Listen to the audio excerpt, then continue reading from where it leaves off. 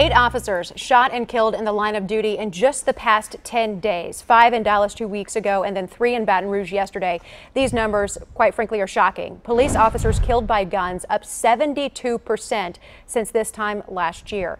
72%, yes. We are joined now by Lieutenant Governor Todd Lamb. Thank you so much for being here. I know a very busy time for you, so we appreciate the time. It's my pleasure. I want to be transparent with our viewers. Initially, we booked this interview to talk about school security, which is one of your biggest passions, and we will get to that. But with everything going on in the world, I think it'd be kind of negligent not to at least mention the tension going on across the country. 8 officers in the past 10 days have been shot and killed. Your initial reaction when you continue to hear news like this? My initial reaction, those are my brothers. I'm a former law enforcement officer. There's an old adage, once a cop, always a cop. I had an oath as a Secret Service agent, had a badge, carried a gun. I worked with local law enforcement officers all around the country and all over the world on a regular basis during my career. So after the first initial thought of those are my brothers and they're fallen, it's the tragedy and it's condition of the heart. Men's hearts need to change. And I think we heard that desire and that outcry from Baton Rouge yesterday. A lot of the leaders said the same thing in the most recent tragedy. But there's something very wrong with our culture when men will prey upon other men, particularly those that take an oath to protect and to serve and to stand in the gap on a regular basis. I'd say probably 99% of people agree with you that there is something very wrong here, but the conflict comes where we decide, what do we do about this? What can be done? This brings up the gun debate. It brings up a lot of different things. In your mind, what should be done to fix this? I mean, 72% since this time last year up. Police officers killed by guns. What can be done? Well, as I said, it starts with the condition of the heart. No policy, no statute, no ordinance change or alters the condition of the heart. It's a culture right now, not an overwhelming culture, but there's a underlying culture in America, and we're not just seeing it in America, but we're seeing it global with the recent events in Turkey and the uprising there. Before that, just hours before that, France, another tragic event in that country. So I don't think the answer is policy, legislation, certainly not gun control, because none of these perpetrators and these evildoers were law-abiding citizens. So it's not as if they would have said, oh, well, there's gun control or I can't purchase a weapon, therefore I'm not going to perpetrate this evil. They would have found a way. Okay. And as someone, you've mentioned your service for the Secret Service, you were an agent for the U.S. Secret Service. You can provide some interesting insight here. There seems to be more tension right now in the United States than there has been in decades. If you could take the temperature of our nation right now, what would be your diagnosis of the situation that we're in? Well, my diagnosis, I'm not a doctor, but if I can pretend for a moment, Abigail, my diagnosis, we have the flu. We have the flu in America. Now, the good news with the flu can be overcome. Or you can get much sicker. But with the overall culture and the issues we're facing in America, I think there's polarization of politics. There's a heightened rhetoric. That happens every election cycle, but this may be even more heightened than usual.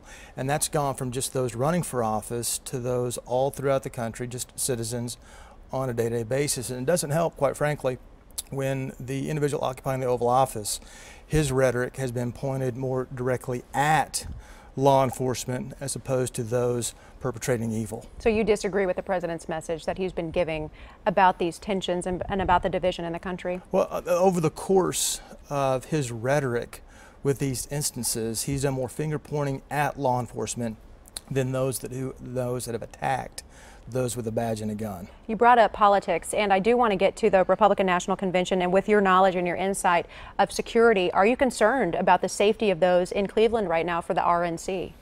Concerned isn't a worry, and I think somebody may not come home safely. No, I don't have that concern, but again, as a former Secret Service agent, you kind of get paid to worry about things not everybody else worries about. That's one of the goals of the Secret Service. The Secret Service is in charge of Cleveland. They work with state and local law enforcement. There's law enforcement in Cleveland right now as far away as California. have come in to help serve.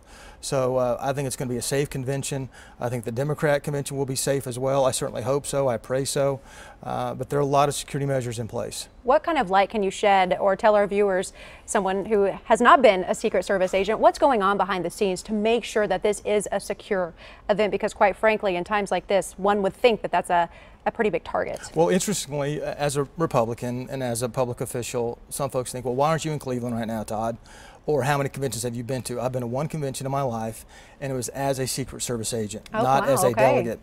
So what's going on right now, it's layer upon layer upon layer, perimeter upon perimeter upon perimeter of law enforcement personnel, and checkpoints upon checkpoints upon checkpoints. It starts at the very outer regions, and then you work your way in. A lot of perimeters, a lot of security, and as you get closer, it goes from state and local. As you get closer, more the Secret Service has control of the actual facility and the convention center. Okay, and there have already been protests in Cleveland. I believe they've been peaceful for the most part, people opposing Donald Trump. Do you think Donald Trump is the candidate to unite this country that often seems so divided? Well, I think so, and I think this is his chance. This is his week. We've had a very long election process on both sides of the aisle, but I think this is his week to shine, if you will. It's his convention. Whoever's the nominee, it always becomes his or her convention. So this is his opportunity. I think he picked a great running mate in Mike Pence. I met Governor Pence last year in Indianapolis at the governor's mansion when he hosted a lot of lieutenant governors there.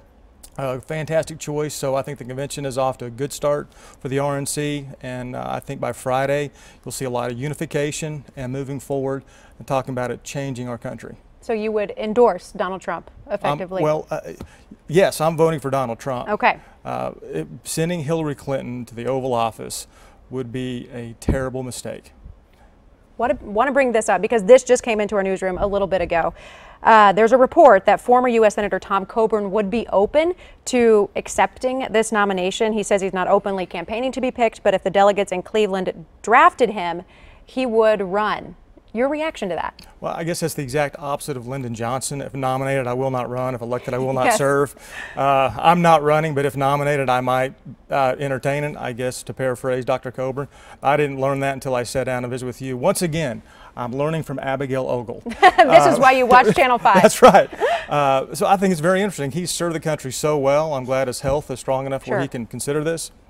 I have no pertinent information to make a sound judgment call on what Dr. Coburn is interested in or what would be willing to do.